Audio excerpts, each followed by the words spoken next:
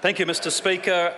Those of us that are fortunate enough to have the privilege of representing constituency seats, particularly in rural and provincial New Zealand, often hear from constituents who use words like inefficient, cumbersome, inconsistent, slow, inflexible, bureaucratic. And it's not just that they're just talking about the opposition. It's not just that they're talking about the opposition, Mr. Speaker. They are talking about words that describe our resource management legislation. And those are words that used to describe the opposition and our resource management legislation. So tomorrow, Mr. Speaker, in this House, the member who represents the Nelson electorate and who also is the Minister for the Environment, the Honourable Nick Smith, is going to introduce phase 2 of this national government's reform of the RMA. And that's going to be wonderful legislation. It means that a solid, pragmatic and sensible approach to RMA reform is going to be finally introduced into this House, and it's much needed and much overdue. Because this phase 2 legislation we had wanted to introduce, Mr. Speaker, actually some time before in this Parliament.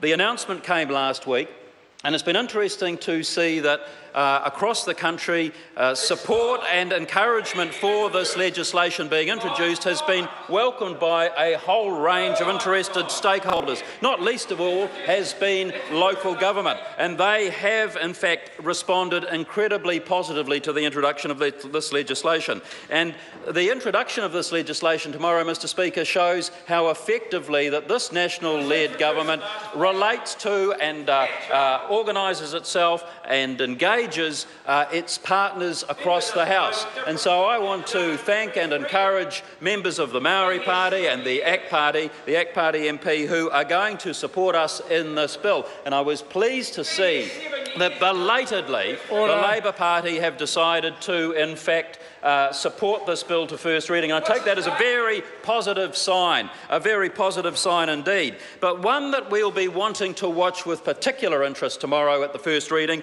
will be what are the intentions of New Zealand First. Because less than a year ago, sir, up in Northland, the Right Honourable Winston Peters was campaigning to the people of Northland in a provincial rural seat, a seat where people do get complaints about the RMA, and Winston Peters was campaigning in that by-election, and he was saying, I will support sensible RMA reform.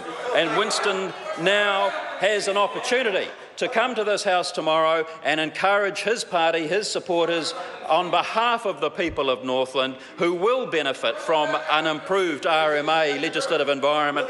Will he do it? Will the proof of the pudding be in the voting tomorrow? Will the proof of the pudding be in the voting? And we are yet to wait and see what that will be. So tomorrow we expect that because the people of Northland will be the sort of people that will benefit from this legislation, that New Zealand First and the Right Honourable Winston Peters will, I'm sure, be supportive of this legislation.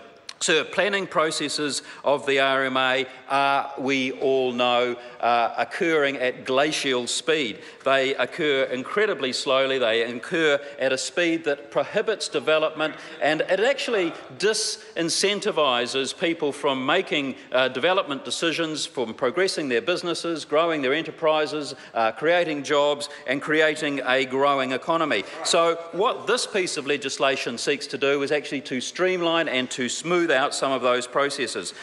We had an operation going through the country a month or two or 3 or 4 ago, led by my colleague and friend Jackie Dean, called the Rules Reduction Task Force. That was it, the Rules Reduction. And they published this great paper about loopy rules.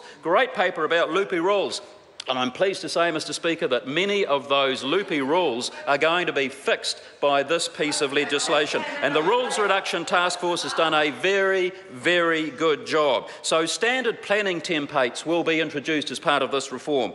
And just to give you some idea, or give the House some idea, Mr. Speaker, of some of the benefits that will come from this, currently I'm told that there are 242 definitions as to what could be described as a commercial zone.